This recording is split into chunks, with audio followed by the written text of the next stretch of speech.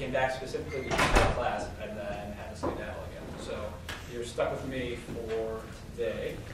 But what's nice about today is that most of the stuff that I'm going to be talking to you about today is actually my stuff. So I can actually answer questions about it, unlike most other topics. Does anyone have any questions before we get started? Questions about the homework, questions about Wesley's lecture yesterday? I have a question. Yeah. The about the homework. Yeah. The weights on the basis G. What sort of initialization should we use for that? So What's that? initial value. Yeah. So finding the initial value is actually the hardest part of the problem. Oh, Right. Someone stole all the markers.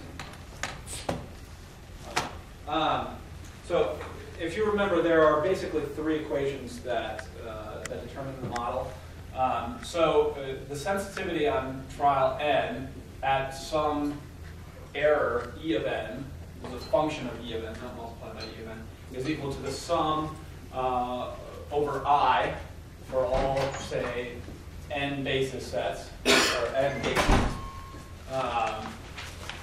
wi times g of I of e of n, right?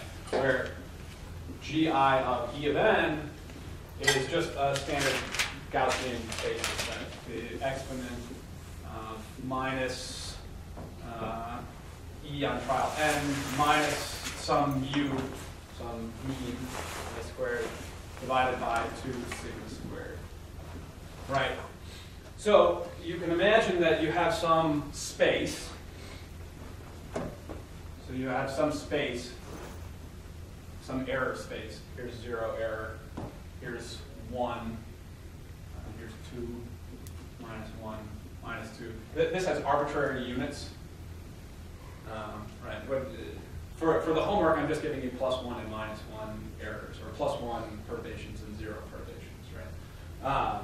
But you can imagine this is, in a real case, if you're making reaching movements, this could be centimeters. It's whatever your error is. But in the case of the homework, it's just arbitrary units. And you have bases here, right, that are centered at some particular mu's. You choose how many bases you want, right? So you have bases that span the error space, whose height initially is some value w naught, right? And so your question was, what is this value w naught? And so I am not giving you the value of w naught. What I am telling you is that for all errors, if you sum up the sensitivity, or if you sum up all of the bases at every single one of the errors, you should end up with a constant sensitivity equal to 0.1, 10%. So that's the naive learner. That's the naive learner. Before they've even gotten any feedback. Before they've gotten any errors, so just like in part A of the homework, we arbitrarily set eta to be equal to 10%. Right? What that means is that when you see a 1 unit error, when you see an error that is equal to 1 arbitrary unit, on the next trial you change the output of the system to compensate for 10% of that error. So now your output is 0.1. On the next trial, it's going to be just less than 0.2, right? So you exponentially approach the estimating that perturbation. So that the naive learner that does not change their error sensitivity has a fixed error of 0.1, right?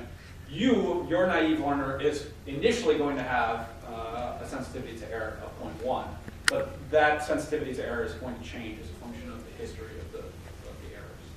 Does that make sense? So the way that I would do it, you can actually, so W naught is going to be a heck of a lot smaller than 0.1, right? And it depends on how many bases you have. If you have 15 bases spanning this space, right, it's going to be really, really small, right? If you have 100 bases, it's going to be even smaller, right? Because you need to sum up each of the individual values of the Gaussians. So the way you can actually figure it out based on how wide the Gaussians are, the width of the Gaussians. But to be honest, the easiest way to do it is choose the value choose your eta value, 0.1, I'm giving it to you in this case. start with a W that's very, very small, 0 basically, and just add tiny amounts to it until the sum of all the Gaussians is equal to 0.1. Does that make sense? So you can iteratively do it. It's a hack. Oh, okay. Right. So W is Wi is constant over I. Wi is constant, or initially for the naive learner, it's going to be constant over I. Well, so could you have an initialization where they're not constant, but still gives you 0.1 within your range of errors? Could you have? If they weren't spaced evenly. Yeah, if they were not spaced evenly, or if they were spaced on top of each other, and even if they're spaced evenly, you could have weights that vary that they just cancel out and get 0.1. I'm assuming that you could still do that without them all being locked at the same. Because I didn't lock, because I started homework, I didn't lock the value as the WI being the same for all I. Yeah, you don't have a solution that is a flat line. The answer is going to be the same regardless. The easiest thing to do, I would say, is fix all of the W's to be the same. I mean, it's essentially just solve these squares to do that. Yeah, I mean that exactly. So you can do exactly that. You can find the weights via least squares. So you can solve it, but I just do it hacky. Yeah. I have another question about the plots that you asked for in homework. So we're plotting the magnitude of the error against eta times the error. Against exactly learning from error in this particular case. Yeah. Remember, so in the simplest learning rule, x hat of n plus 1, or y, in this case they're going to be the same because x hat is going to be equal to y hat. So x hat of n plus 1 is equal to x hat of n plus eta, right, times y minus, which I'll call here true x on trial n minus x hat on trial n, right? So eta is your sensitivity to error.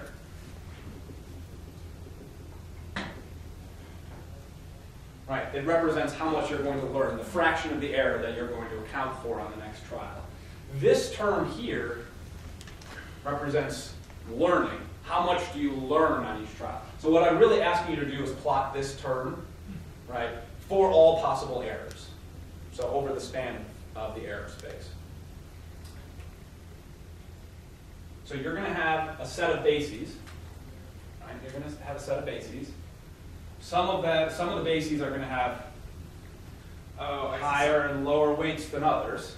And I want you, for every one of these errors, to go through and just tell me what the sensitivity value is. At the end of the trials. At the end of all the trials. Okay. Right. So after you expose the learner to each one of the environments, just go through and say, oh, what's the sensitivity? What's the learning from error, which is find the sensitivity and multiply it by -2 for -2. What is the sensitivity to error for -1 multiplied by -1? Yeah. Does that make sense? And then, so yeah, okay. in the first case, right, this is why I had to do it in the simplest case too. Really silly, right? Yeah. Right. What is it? What is learning from error in the first case with a fixed eta value of 0.1? Tenth of the error. It's a tenth of the error. So what is it? It's what would it look like if I plotted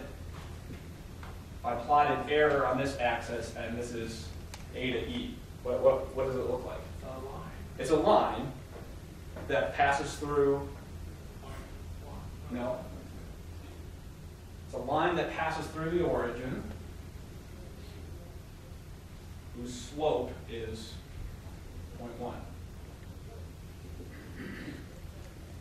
So when you say magnitude, you don't mean magnitude, like not absolute value of error. No. Okay. Did I say magnitude? In the homework, I think it says magnitude. No, I said magnitude. Well, you can plot the absolute value. It's going to look the same. Yeah. Doesn't matter. Okay. But it's a line with a slope of 0.1. It's not a horizontal line at 0.1. It's a line with a slope of 0.1. Does that make sense? The sensitivity, eta, is a line with a slope at 0.1. But eta times e is not that. It's a line, E, right, with unit value multiplied by 8. Okay? Does that clear it up? Yes, thank you. I apologize, I created the homework literally 10 minutes before class. So if there are questions, I'm happy to answer them and revise the homework appropriately.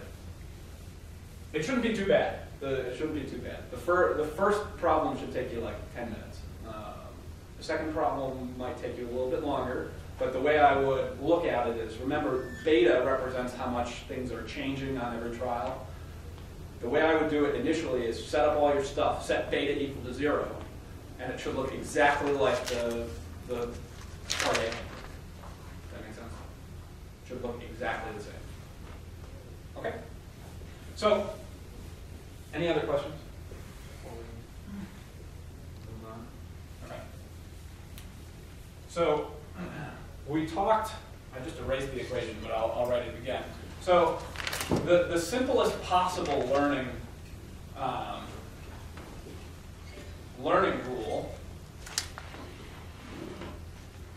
eta times y on n, x on n, x of n. Right, so the simplest possible learning rule is, we'll call this a one-state rule. You are estimating some state x, right? And to make it even more clear, I'm going to change these values to y's. This is going to be y and y hat, and we're going to say y hat is equal to c x hat on trial n, right? Where c is equal to 1. So just to be clear, you're observing some true output, you have some estimated output, and you change the estimate of your state based on the observed values that you're getting. And the amount that you change it is based on the value of eta, the sensitivity to error. Okay? So this predicts very nicely some psychophysical results. Imagine that if you had a perturbation, so this is perturbation on the y-axis, and trial on the x-axis. So imagine that you had no perturbation for a little while, right? And then you suddenly turn on the perturbation. You abruptly turn on the perturbation. Well, I don't know what this perturbation is. It could be pushing your hand to the left. It could be rotating the environment. It could be some perturbation. Turns out that people do a good job at learning this, and their learning curves look like exponential curves. So you get incrementally better and better and better and better and better until you finally reach some steady state value, which may or may not be exactly equal to the perturbation. Some people tend to have a little bit less than the perturbation. You fully compensate for about 95% of the perturbation, depending on what perturbation you do. But interestingly enough, there are a lot of phenomena that this simple model cannot describe. So one of the earliest experiments, let me tell you, this is chapter 8, by the way, in Dreza's book. So this is Ross in 1968, so long ago. This experiment is 1968. Is actually not in the book, but this is the first example of this phenomena that I was able to find. What they did was they had rabbits, 24 albino female rabbits, and they have a conditioned stimulus, so I'll call it CS, which is a tone. They hear a tone, they play a tone, and an unconditioned stimulus, which is a shock to a little electrode that's in the eyelid. And so when the rabbit gets shocked, they blink, right?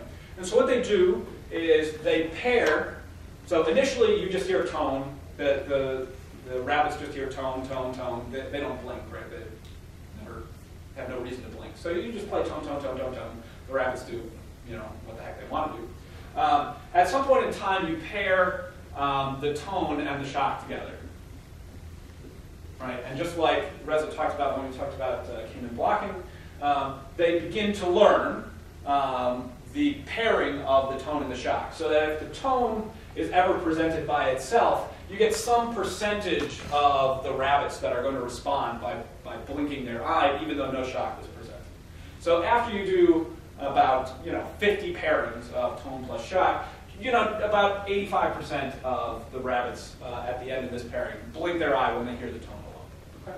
So they learn as a percentage of the rabbits in the environment. Most of them learn to pair the tone and shock together. Okay?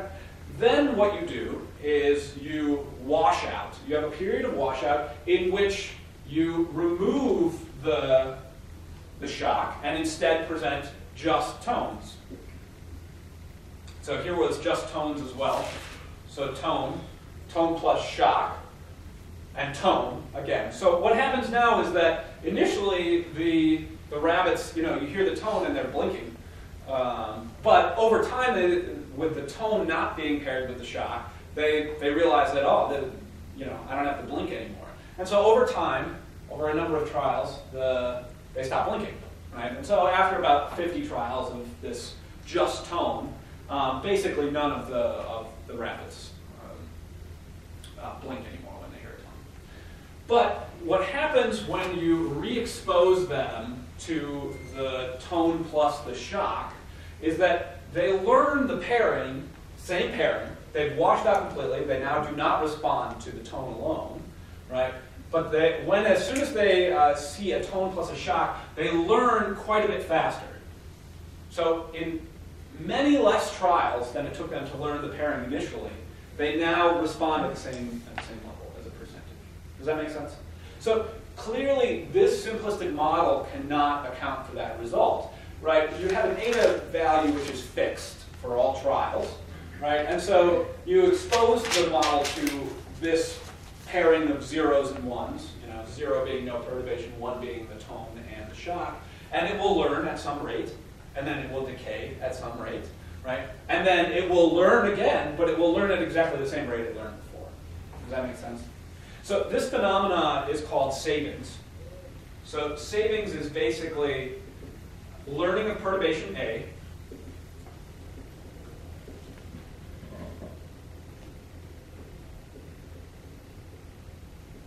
followed by washout,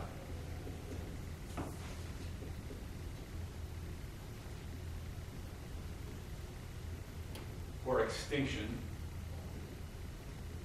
I don't think I spelled that right, but, and then faster relearning of A.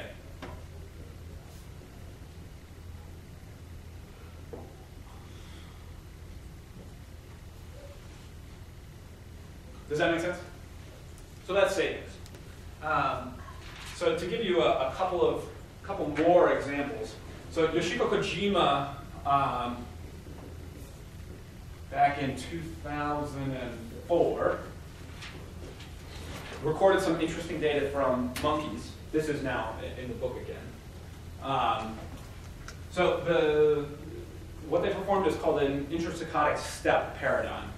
So basically what they have the monkey do is the monkey fixates a point on the screen. Okay? And then another point appears over to one side. Say this is 10 degrees. Okay? The monkey is fixating here. Another target appears. And the monkey is trained to look at, basically make a rapid eye movement to that second target. It's called a saccade. So the monkey is trained to rapidly make an eye movement over here. And we are tracking very closely the eye movements of the monkey. Now, importantly, when you make a saccade, when you make a fast eye movement, you're basically blind during the period of the saccade. So while you're moving, while your eyes are moving, you basically don't get any visual feedback. So it's it's a very ballistic movement. And so when the monkey starts to look at the target that's 10 degrees away, so in that very brief period that they're moving their eye, we take away the target that we had presented them and instead present a target that's further away. So they end up looking initially on that first trial exactly 10 degrees away. So they're looking there, but they realize, hey, I fell short, right? I was supposed to be looking at the target, and there's this 2 degrees of error on the first trial, right? So we trick them a little bit. Humans do it too. So we trick them a little bit by basically jumping the target on them while they can't see it. Okay? And so what happens is, this is called an intrasaccadic step paradigm. What happens is, over a large number of trials, the monkeys learn that a 10-degree saccade is not a 10-degree saccade. It's a 12-degree saccade. And so you start off, say this is a gain of 1, so I'm plotting gain on the y-axis, and here's a gain of 1.4, and this is trial. So you start off in a period where you don't jump the target at all, and so the gain is pretty close to 1. When you ask the monkey to make a 10-degree saccade, they make pretty much a 10-degree saccade. You then turn on the perturbation, so basically you turn on the steps. So in this case, I wrote 10 degrees. It's actually, and we jump at 2 degrees. We actually jump at 4 degrees in this particular case, which is how I get my 1.4 out of here. Okay, so the monkey slowly starts to, these are individual saccades on a given trial, slowly starts to learn the pairing. And so now, we'll say that, at this point in time, they're sitting at about 1.2 degrees. So they still have a little bit of an error, but they've learned to make bigger saccades than what they were making before to the target. We then, basically, instead of showing them exactly the target at 10 degrees, we do the exact opposite, and we show them the target minus 4 degrees away, so the target at 6 degrees instead of 14 degrees. So they start coming right back down. Right? And if we left them in that environment, they would have a gain less than 1. Does that make sense? But once they get back to baseline, a value of 1, we turn the perturbation back the other way, and we start gaining them back up again. So this is a period called adaptation. This is extinction or washout, and then a period of readaptation. And so if you plot a line, the mean line, through the first period of adaptation, and the mean line between the second period of adaptation, what you'll see is that the slope of the line during the readaptation period is larger than the slope of the line during the adaptation period. Basically, they learn faster. Now, that's over the first approximately 150 trials. After 150 trials, they actually learn. Is that how you show parallel? It's been a long time since geometry. You actually learn at about the same speed that you were learning the paradigm before. So if you stick the monkeys, if you keep letting them go and learning to adapt to this 1.4 gain situation, they actually slow down their adaptation after about 150 trials, and they learn at exactly the same speed they were learning over here. Okay. Anyway, so this period here is the same as what we talked about over here. It's basically savings. Yeah. Is that surprising that they go back to their slowest? I'll get to it at the end. Okay. All right. And do the extinction slopes also follow the same pattern? So if you do another extinction after this, the second extinction will be faster. Okay. I don't know if anyone's done the experiment where they continue the extinction after this point. So if you were to extinguish this point beyond what you learned over here, beyond 1, right there, okay, yeah. there's no difference. There would be no difference in how fast you learn. You'd learn at exactly the same rate as you do here. Mm-hmm. It's only the fact that you've seen this previously that you tend to slow. But I guess the fact, so I'm sorry. So if you do a second extinction period, does that also happen faster in the second time than it is the first time? So if you do a second extinction period, yes, it will go faster the second time than the first time. Yeah. I can't tell you whether or not it slows down because I don't think that anyone's done that experiment. Okay. But yes, you'll do a second extinction and you'll be faster. Okay. So you can actually do periods of learning extinction, learning extinction, learning extinction, learning extinction, and over time it becomes what we call a skill. Basically, you can turn it on and turn it off real quick. So you basically can learn in like one trial. Oh, I know how to do this already. That makes sense. That takes many repetitions, but you can basically do that. Create a skill. Okay. Anyone have any questions? No. Okay. So interestingly, the second thing that they did in this experiment is after they washed you out here, so after they have extinguished your memory and you have a gain of 1 again, what they did in the second version of this experiment is they exposed, or didn't expose, they basically left the room. They turned off all the lights in the room and left the room and let the monkey sit for 30 minutes. Okay? And came back and did the same intrasaccadic step paradigm. Turns out that if you, here's my 30-minute delay, what ends up happening is that the monkeys start quite a bit higher than when you left the room. They start by having a gain that's larger than the gain of 1 when you left the room. So if you just let the monkey sit there for 30 minutes, they come back and they have a gain of 1.1 instead of 1.0. You haven't done anything but leave the room, turn off all the lights. So they're not getting any feedback about their eye movements. This is a totally dark room. But if you just let them sit there, you'll come back and you'll test them, and immediately they'll have a gain that's higher than what you left. This is called spontaneous recovery.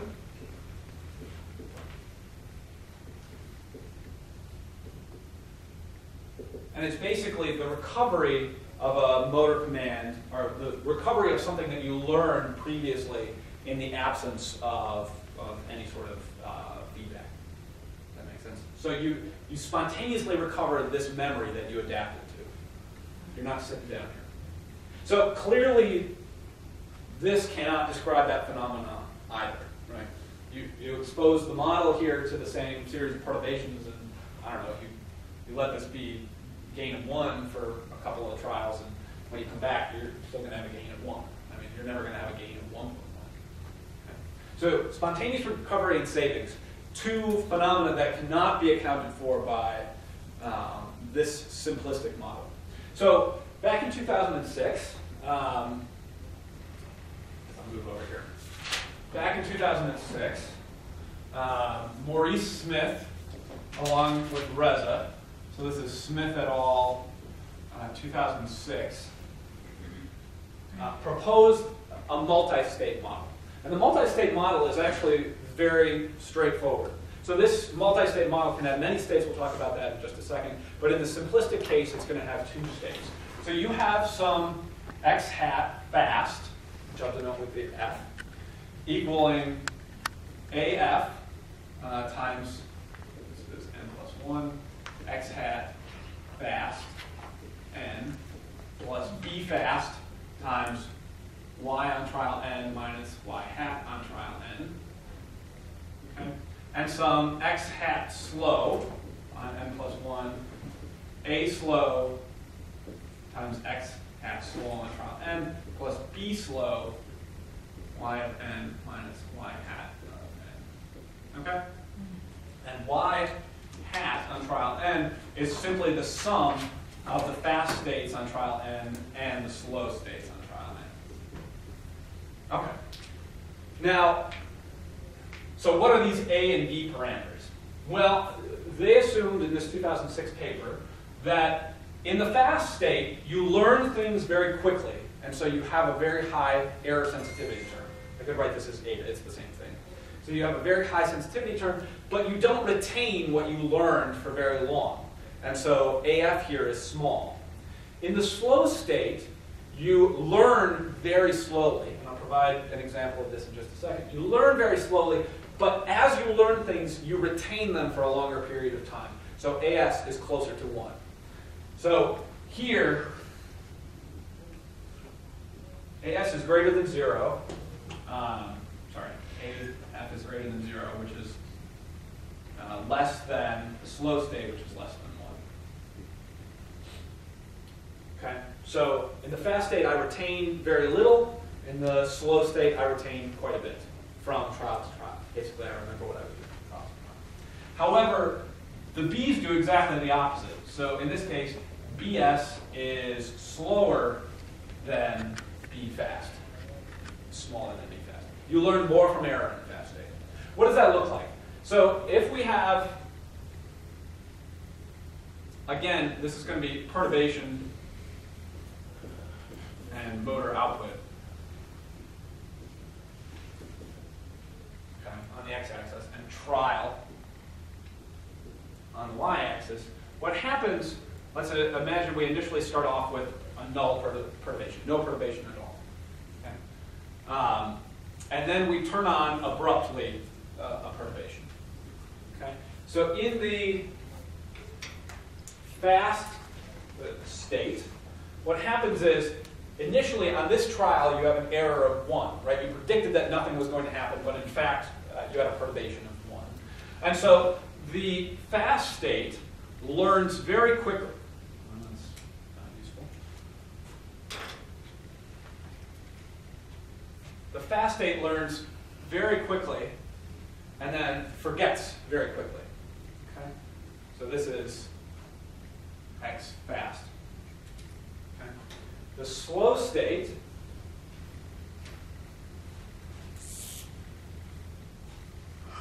learns very slowly, but retains just about all of its information over time.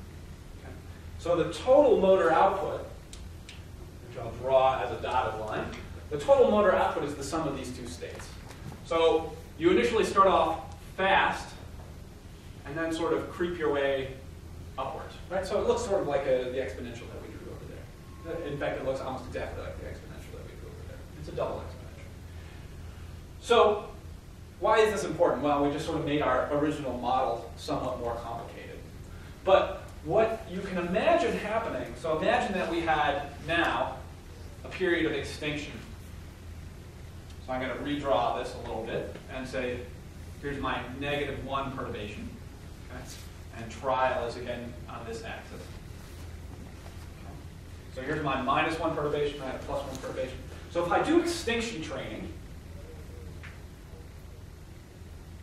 basically I give you a -1 perturbation, the opposite perturbation, just like in the Kojima experiment, for a very brief period of time, and then null. What will happen is that fast state will come down very quickly and then begin to forget.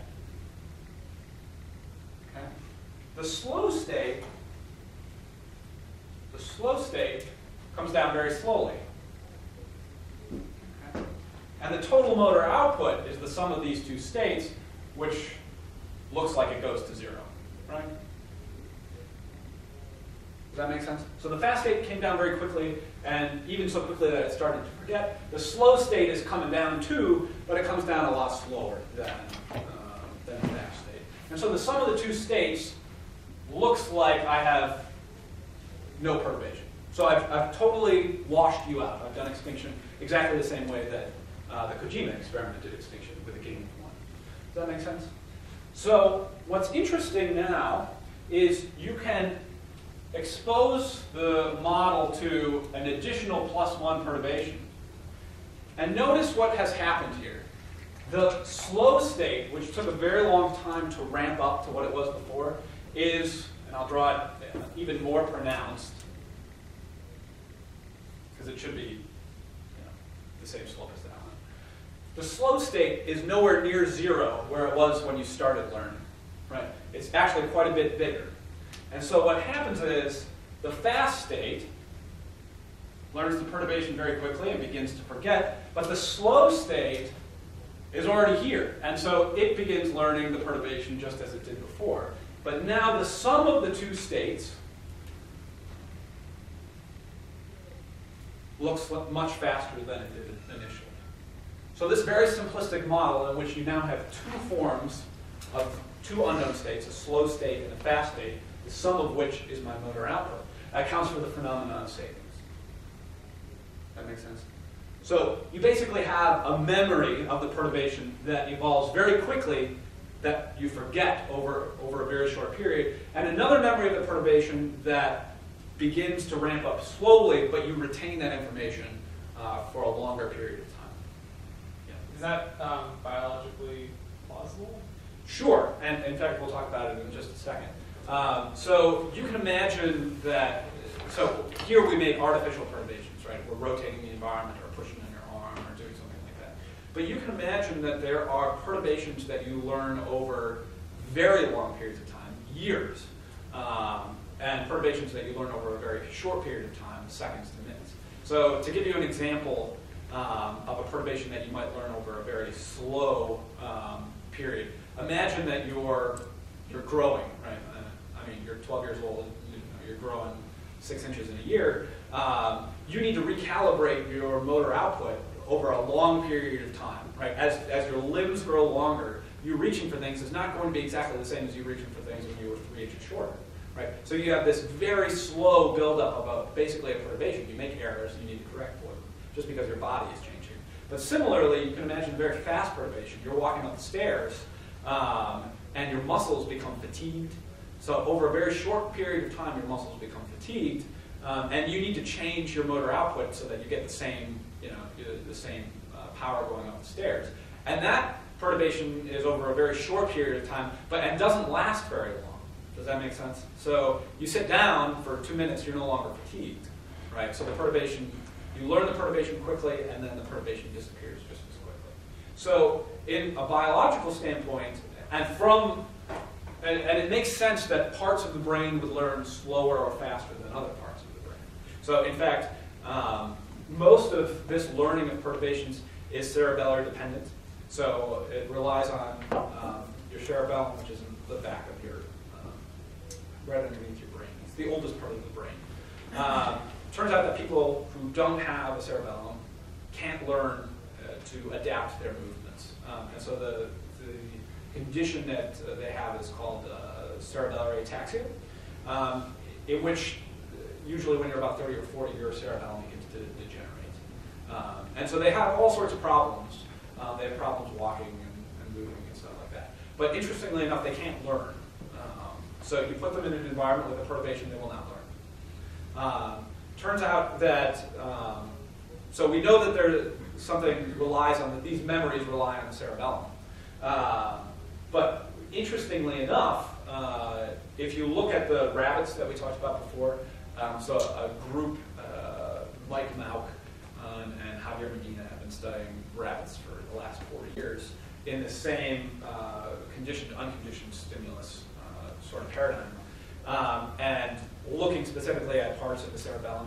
Turns out that the slow state results in changes in synaptic plasticity in some of the nuclei in the cerebellum, where the fast state results in changes in the cerebellar cortex. So you end up seeing changes in plasticity for these two different timescales in two different parts of the cerebellum. Does that answer your question? I know it was long-winded, but Yeah. Okay. Something else. Still, this model won't be able to explain why, if we have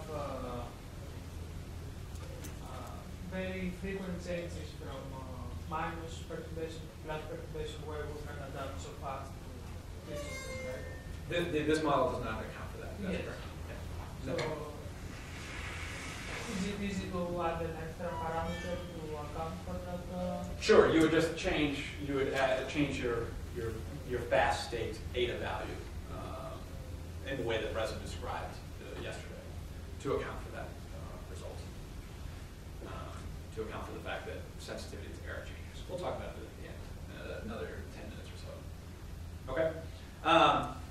So this model also accounts for the spontaneous recovery for exactly the same reasons. So if instead of having this perturbation here, if you instead just stuck the subject in a room in which they're getting no feedback, or what we do is, the way we model it is we model these as something called error clamp trials, in which we basically force y on trial n minus y hat on trial n to be equal to 0. Basically, we say you made a perfect movement, you did everything just right, even if you didn't, but we tell you that that's what you did. And so basically, you get no feedback about what you did. You just said, oh, that was good. Okay? And so what happens here is that the b terms drop out, right? Because this is 0, this is 0. The b terms drop out, and all you get is the a terms, which are strictly less than 1, and so you end up, the states decay back to 0. Does that make sense? So if instead of doing this, right, you just stuck people in error clamp trials, which I'll denote as just 2 bars, what happens is the fast state continues to decay and the slow state goes back to 0. I think I switched there. I'm sorry, here's the fast state. The fast state goes back to 0. The slow state is returning to 0, but much slower. And so in the error clamp trials, what you see is something that, notice the sum of these two things looks sort of like this. So this is the spontaneous recovery.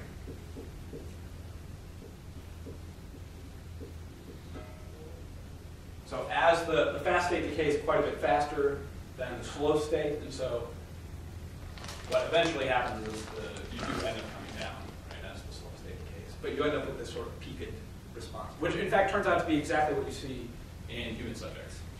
So if you expose human subjects to either the intrasaccadic step experiment, in which you can give them error clamps, and to give you an error clamp, so remember we had that fixation point and we had that target that was 10 degrees away.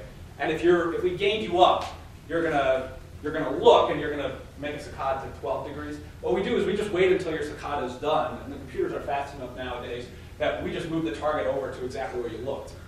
Right. So we notice where you stopped your saccade and we place the target there. Congratulations, you made it to the target. Does that make sense? So you can force people, regardless of the gain of the saccade that they have, to have 0 error. And in that case, you just record how large their saccades are. In that case, you end up with curves that look exactly like this. They recover spontaneously to have a gain that's greater than 1. Does that freak people out to have a computer that is if a computer knew where I was looking everywhere I looked, like a little dot that followed, I don't know, that would freak me out. Come in and do an experiment. I mean, we do. Yeah, okay, all right. It doesn't really freak anyone out. You can't tell, right? You're blind during the saccade, so you can't tell that I moved the dot, right? You said, "Oh, I must have done a great job." Yeah. Yeah.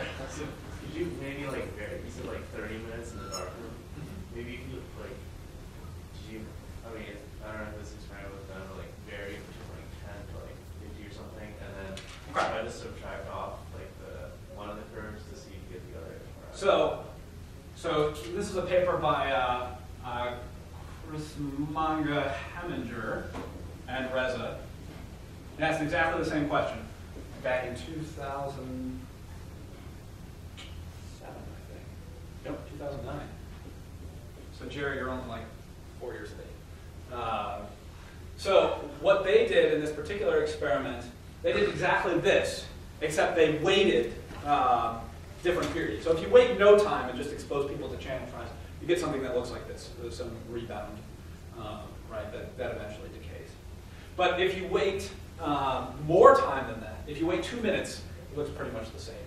If you wait instead 2 hours, make sure I'm making it, no, I'm sorry. If you wait 10 minutes, it looks a little bit different. What happens is you get significantly less spontaneous recovery, right? And instead, so imagine you had a group, just to give you the full experiment, instead of talking about it wishy-washy. Here's perturbations again.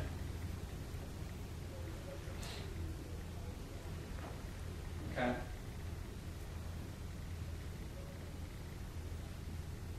So group A does perturbation A, followed by extinction in B, and then testing in error clamp trials. Okay. So A followed by B, which I'll call A plus B.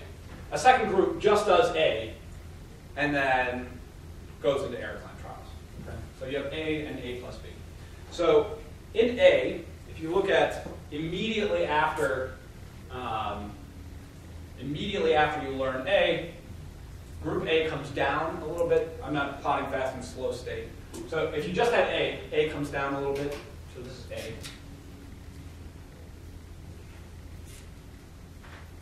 And A plus B does exactly what you would think. They do the spontaneous recovery. Right? So this is after 0 minutes. Okay.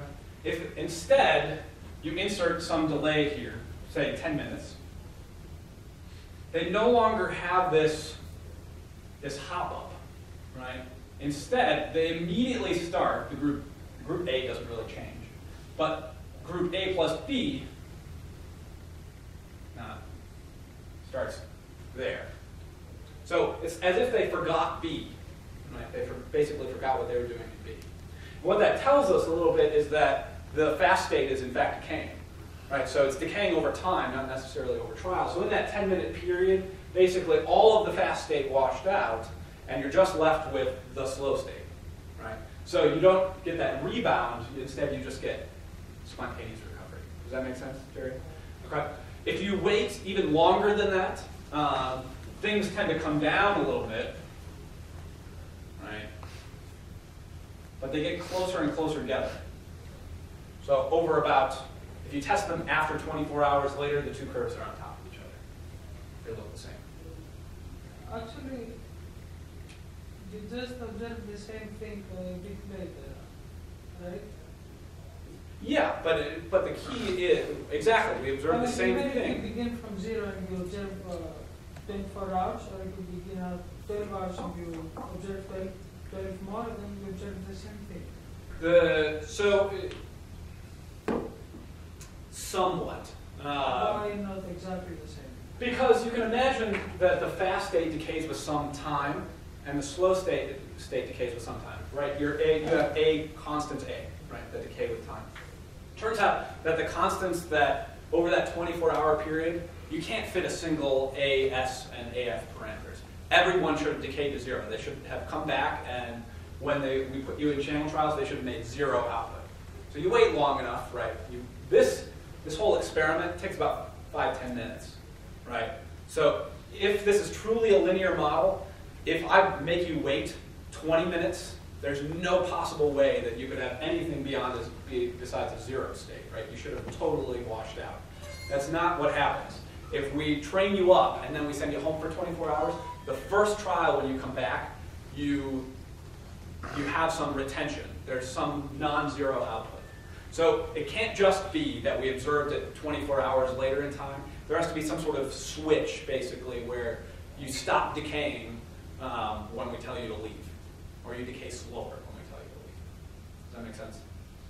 So it's not that we're observing it just 24 hours later, because you should not have any motor output, anything beyond above 0 24 hours later, if it was truly a linear model with only 2 states. Does that make sense? So 0 is when they get 10 degrees. They do a 10-degree saccade. Yep. 10 degree saccade and 10 degree. Yep. So is there this like even longer, like even slower state that we've learned over a lifetime how to do a 10-degree saccade that isn't doing anything on the time scale of this experiment? Sure. So these are just great. Okay. So back in 2007. You can do it just very fast. It's So not that's when something it you goes can to see. scale. Okay. So back in 2007, this is Cording is the first author. So Conrad Cording back in 2000 and I want to say 9, but I don't know if I wrote it down. 2007. So this is Cording et al. With Reza asked exactly that question. So what happens if you have time scales, you have many states, more than 2, and some of the time scales have A and B parameters that are on the order of days, years. So if you put monkeys in a gain up task, so initially you start with a gain of, let's do a gain down task because it makes it a little bit more fun. So here's a gain of 1, and here's a gain of 0.5. So a gain down task of half, right? So I ask you to make a 10-degree saccade and then jump the target back by 5 degrees. So the actual data is from Rick Robinson et al.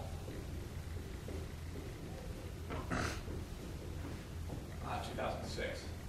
So over the course of 22 days, they trained monkeys to make these 50-degree gain down movements. And so what happens on the first day is you come down a little bit, maybe you're at 0.75. Then, so here's the end of day 1. Here's day 2. You've gone back a little bit to where you were before, and you do just a little bit better. Day 3, you still go back a little bit. Day 4, right? And so over time, you get down to, so by day 22, you get down to about 0.5. Does that make sense? Then what they do is they switch it back to a gain of 1, pure washout. So we ask you to make a saccade to a 10-degree target. We leave the target at 10 degrees. What ends up happening in that washout period, right? Here's my gain of 0.5, my gain of 1. You started down here, and so right, you're at this point here because I've gained you down, and you start to learn. Not that way. You start to learn to gain up your saccades. Interestingly enough, the forgetting is now in the other direction. You're not forgetting to a gain of 1, you're now forgetting to a gain of 0.5, which suggests that there is a short period time scale, or there's a time scale on the order of minutes, right, in which I'm learning things on the order of minutes. There's a time scale on the order of days, right, in which I forget things over days, but on subsequent days I forget less and less, right, so I'm retaining something with a time scale of days, right? And then there's, a time scale of weeks, because the fact that I'm forgetting in the opposite direction says that I have now learned in my time scale of weeks that this is the appropriate action to do, not the original 1.0. Does that make sense? So the way they modeled it, and you can actually model it quite easily, is they model it as now a vector of states x on n plus 1 equals some matrix A plus some vector B times y on trial n minus y hat on trial n, where y hat on trial n is C transpose times x, where C is equal to 1, 1, 1, 1. Right?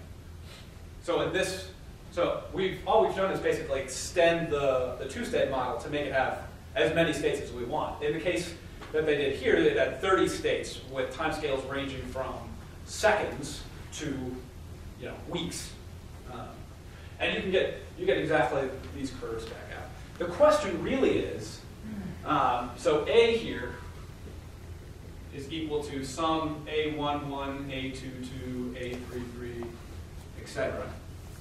So there are these off-diagonal terms, which there are things in them. I don't want to draw them as zeros. What are these off-diagonal terms? Well, if they are 0, then all the states are independent, just like they were here. All the states are independent. But if they're something non-zero, what that means is that this state contributes to the next state at some period. What does that mean? Well, it means that as I learn things in the fast state, it contributes sort of incrementally to the next slowest state, to the next slowest state, to the next slowest state. So over time, my fast memory becomes a slower memory, if that makes sense. Okay. So the way that they actually model this is they use the Kalman filter, so you have some noise, sigma, and you distribute sigma with some variance. All of them. But good question. I don't remember who asked it. But yeah, timescales on the order of days to weeks. The question really is how do you come up with A, right? You have 30. This is now a 30 by 30 matrix. What is A? How do I know that it's 30 big? Right? How do I know that the number of states that I need to require is 30? And Reza will actually get to that in just a couple lectures. You can use subspace analysis to basically tell you exactly what A is and exactly what B is and the sizes of both of those. Okay. I'm not going to talk about it today, but that's the real question: is how do you know what those things are? Okay. So let me just make sure I covered everything that I needed to cover. Yes. Okay. So I'm going to talk briefly. I'm going to return to this experiment right here. Now, if you recall, if you don't do the spontaneous recovery, and you just teach them, give them the gain up task,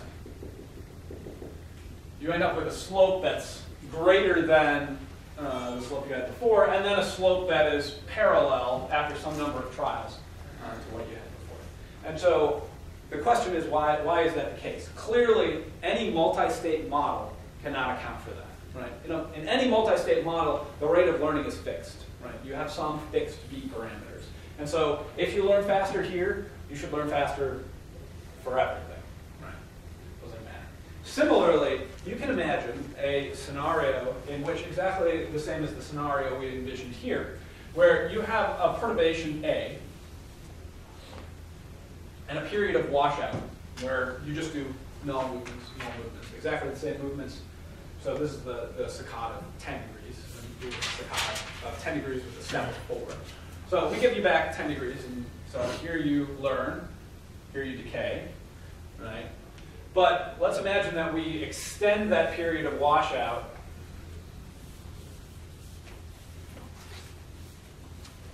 for a really long time, right? A rather boring experiment. If you extend it for a very long time, say 10 times the length of you learning perturbation A. In any rate-based or state-space model, right, you have some input, it's the error, and all of the states decay with some time constant. And the time constants are guaranteed to be less than 1, right? You can't retain more than you've actually learned. You can only retain exactly what you learned or less than what you learned. And so in order to have an output that's equal to 0, you've basically learned null perturbations. All of your states have to be 0 after some point in time. So after the length of A, so say this is 30 trials, since this system follows superposition, after 30 trials of washout, all of the states by definition have to be equal to 0. Does that make sense to everyone? So the fact that I gave you all of these null perturbations just means that I'm reinforcing the fact that all of the states have to be 0. Turns out that if you put people in A again, they learn a heck of a lot faster. After like an hour of washout. You gave them 3 minutes of it in the beginning, and then an hour of washout, and they'll still learn faster when they see it the second time. Interestingly enough, what is also funny about this paradigm is that if you expose subjects to exactly the opposite perturbation, they'll also learn faster. They have never seen a -1 perturbation before, but they will learn the perturbation faster. Is this humans or monkeys? Humans do it, monkeys do it, Okay. insects do it. Birds do it. Birds. So this is an example of, so in the initial case it was savings again, right? It was just a standard savings, but we just have an extended washout in there. No multi-state model can account for those results. This is an example of something we call meta-learning. So meta-learning, in which you have learned something about the environment, the rules of the environment. Whatever perturbation 1 was, I can infer what a negative perturbation is. I have learned something about the state of the environment, and by learning something about the environment, I learn faster when I see a -1 perturbation, even though I've never experienced it before. And so this is where the model that Reza presented yesterday comes in. So in the case where, so here we only have memories of the perturbation. X hat is a memory of the state of the system, the perturbation, right? So in the way that I'm drawing them, you always approximate the perturbation that you're being given, right? So you approximate a perturbation A, and when I turn off that perturbation A, you're approximating null, right? The equations that Reza gave you yesterday, in which you have, even in a single state, x hat of n plus 1 equals x hat of n, with an A in front of it, we'll say, times eta on trial n times y tilde, the error on trial n, right? Remember that you're modifying the value of eta on every trial as a basis set, right? So those weights internal to that basis set are being changed given the history of errors that you experience.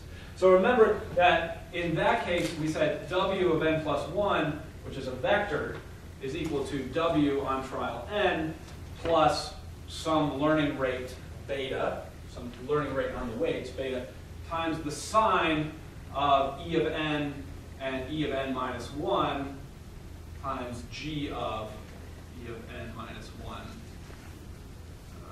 over G transpose E of n minus 1 G E of n minus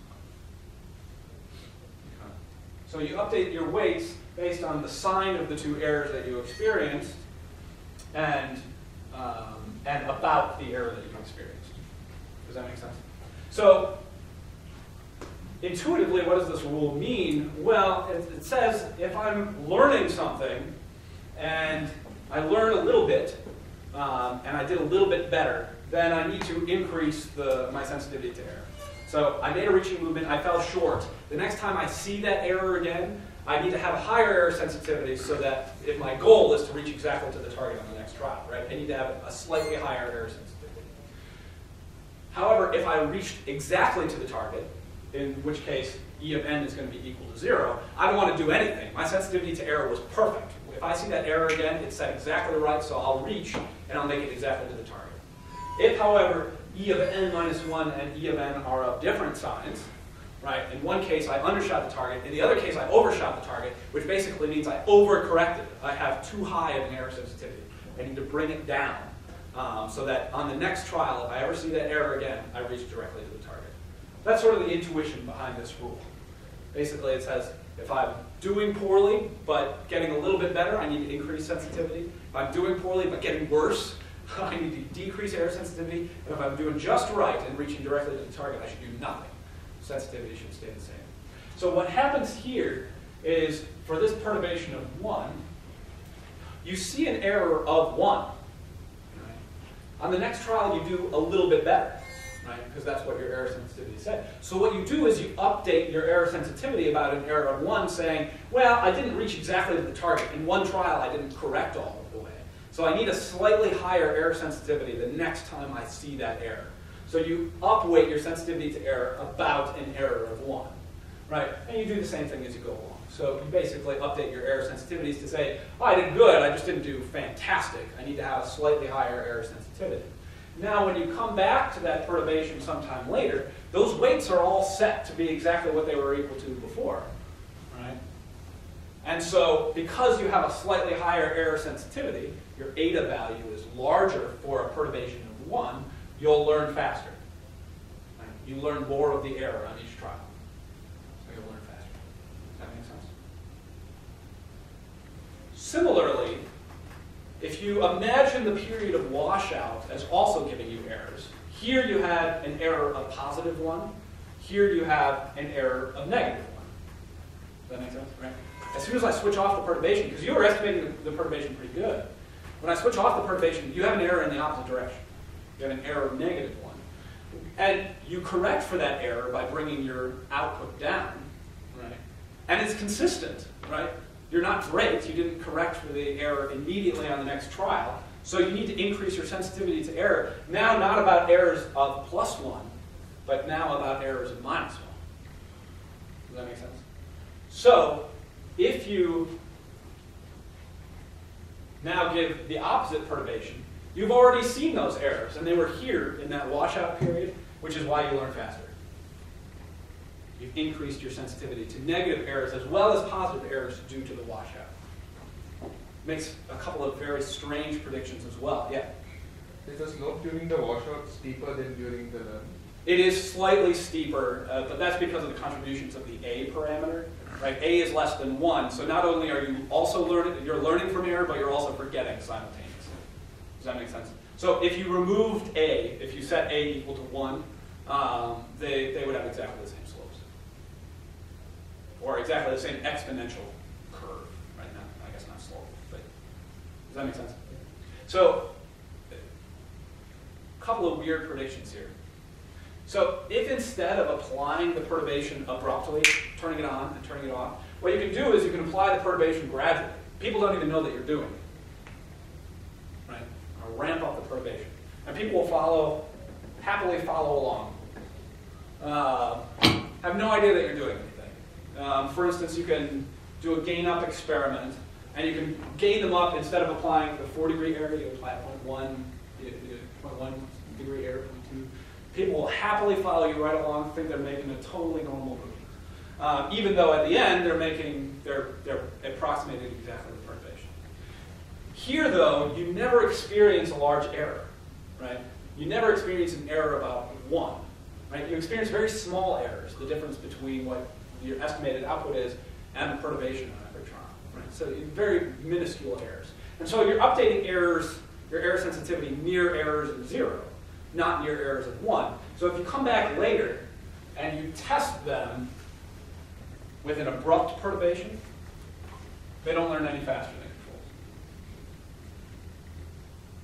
They learn exactly as fast as if they had never seen the perturbation before, even if you make them learn it over a very long period of time, an even longer period of time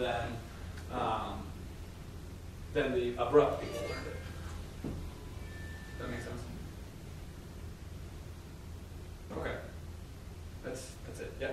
Sorry, I have a question about notation. Yeah. So in that x hat of n plus 1 equals a x blah, blah, blah. So that's the same as last, or as in the homework, except for that a term is added here, right? Yeah, in the homework, as I said, it makes life a lot easier if you assume a is equal to 1. Yeah. You can make it not equal to 1, and you'll see how things change. It changes. The difference when a is not equal to 1 is that if you give a null perturbation, or if you give a unit perturbation, the difference is you won't approximate the perturbation exactly, right? You'll have some error at the end, right? You won't learn fully because on every trial you forget a little bit. Right. And then the added term, is that eta of the error in y, or is that this eta function times the error in y? It is. So is eta still a coefficient, or is eta? This is exactly identical to the homework. It's a function of y tilde, but in this case, it's also multiplied by y tilde, right? Yes. So okay. It is a function of y tilde. I don't know how you want me to denote function times y tilde. That's fine. Thank you. Yeah. Okay. Does that make sense? Yeah. So it's not. Yeah. Mm-hmm. So it's exactly the same as the homework, right? You see an error, you ask what is the sensitivity about that error. Mm-hmm. You pull it from the sum of the Gaussian bases, and you multiply by the error. Okay. Right. So in the homework as well, I did not put this extra set of parentheses with an error in there because then that means the error is squared. I don't know how to denote this is a function of error, and this is being multiplied by error. So I usually drop the function and just write it as multiplied. And the key difference is that I say eta on trial n, right, as opposed to just eta, a constant eta. Gotcha.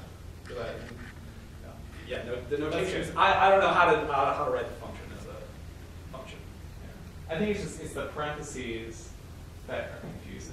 So if there was just a asterisk okay. between, that would be unambiguous. Okay. Yeah. Exactly.